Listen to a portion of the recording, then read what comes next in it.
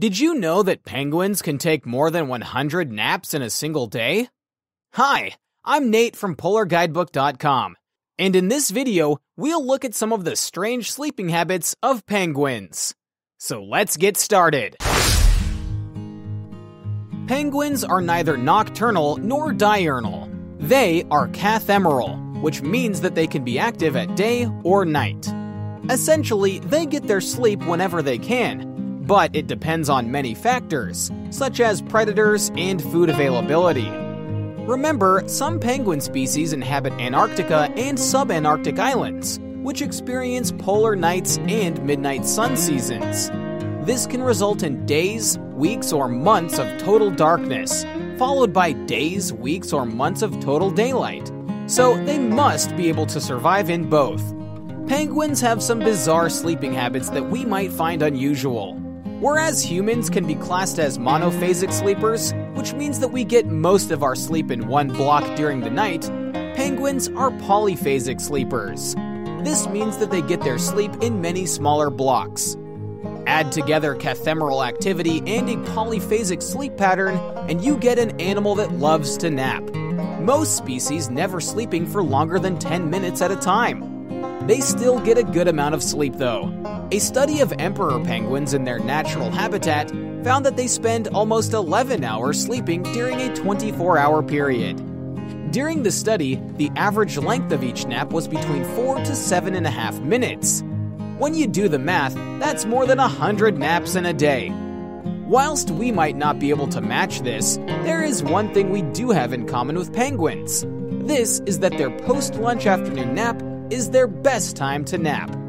This is likely due to less disturbance from fellow penguins, since they are less active in the afternoon than in the morning. It's not just the timing of the naps that are interesting, the location is surprising too. Penguins can spend up to 75% of their daily lives in the ocean, so they can nap in water or on land. Whilst at sea, penguins can sleep by floating near the surface, since their excess fat makes them very buoyant. Whilst they are sleeping, the counter shading of their feathers provides camouflage to protect them from predators.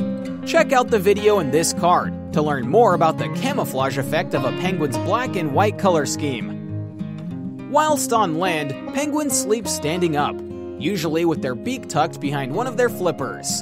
By standing up, they minimize the amount of body contact with cold or hot surfaces and can better regulate their temperature. We should mention that little penguins are the exception to most things we've discussed today. They are nocturnal whilst on land, and tend to sleep in burrows during the day, away from the intense heat of Australia and New Zealand where they live. Penguins often sleep in groups for both warmth and protection from predators. They use sight and sound to stay safe while they sleep. By only resting half of their brain at a time, they leave the other half alert to listen for the sound of incoming predators. This is known as unihemispheric slow-wave sleep and is common among birds. Some species, such as the Humboldt penguin, also sleep with one eye open, allowing them to look out for approaching threats whilst they sleep. It's a technique known as unilateral eye closure and is also used by parrots and ducks as well as some marine mammals such as whales and porpoises. If you found these facts interesting, our next video has 12 more fun facts about penguins, from their inability to taste meat despite being carnivores, to penguin divorces that don't always end amicably. Hit the card to find out more. Thanks for watching!